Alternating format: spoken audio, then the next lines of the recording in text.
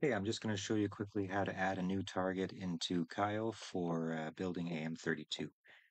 We're just going to take another hardware target that's already existing right now. We'll use the Fox here F421 for an example. It uses hardware group C and the comparator order 540. I'm going to rename this one uh, to Flying Cats, which is going to be my new target name.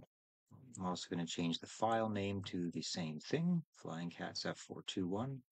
The firmware name above it is what displays on the screen of the configurator when you connect. So this must be 12 characters or less, and that's all I need for this part.